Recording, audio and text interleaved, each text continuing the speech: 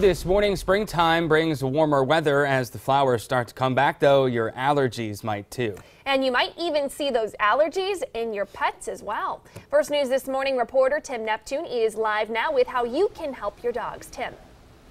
Yeah, pretty much anything we're allergic to, dogs may be allergic to as well. That's tree pollen, grass pollen, ragweed. And I talked to a local veterinarian about all this. And she says cats and other pets may experience allergies, but it's more common with dogs.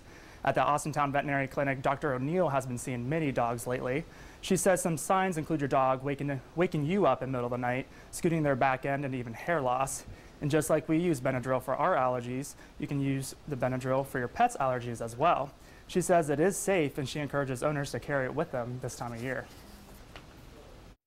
Right now, this time of year, dogs think bees are flying chew toys, so I tell people to have it on hand all the time for something like that.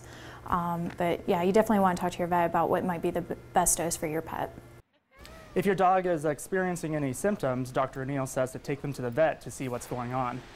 And to make sure they're happy and healthy, remember to look for those signs. Again, you can use Benadryl, but talk to your vet first for the dosage. And then there's flea prevention. Dr. O'Neill really stressed flea prevention. She says it can actually help many issues with your dog.